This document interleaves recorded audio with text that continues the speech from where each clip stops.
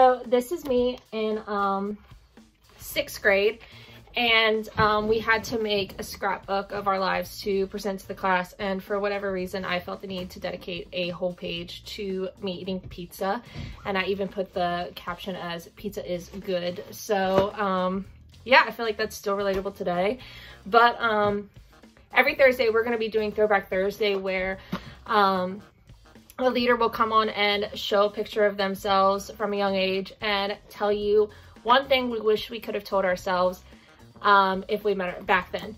So for me, I struggled a lot with trying to be a perfectionist, and that included trying to be like the perfect person for people, like wearing the right things, saying the right things, being funny enough, being like the perfect mix of like cool, but also like, you know, I went to church, so I wanted to be like the perfect Christian. So one verse I wish I could go back and tell myself is Romans 8:39.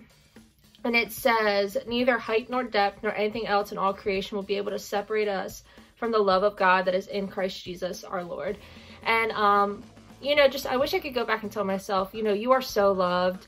That's something that I felt like I could never hear enough, even today. And just to tell myself, you know, that nothing you ever do will break the love that God has for you. You know, even in your weakest moments, where you feel unworthy or inadequate or not enough, that you are loved and seen in the fullness and greatness. So don't let anyone or anything make you feel less than you are, because you are so worthy of love and praise.